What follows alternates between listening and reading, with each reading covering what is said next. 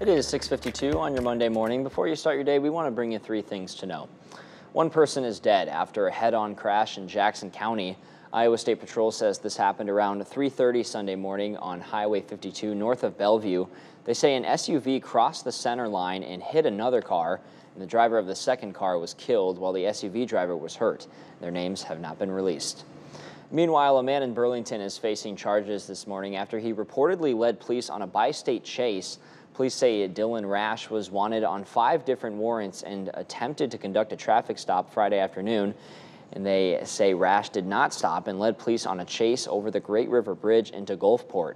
Now, Rash later crashed in his car in Henderson County and was taken to the hospital for his injuries. He's charged with felony eluding along with the 5 other warrants. The Rock Island Police Department now has a way you can report non-emergencies online. It's similar to the setup used in Moline, and you can report incidents like animal complaints or damaged property. And we're told it doesn't replace officers responding to calls, and that form you see here is available right now on the city's website.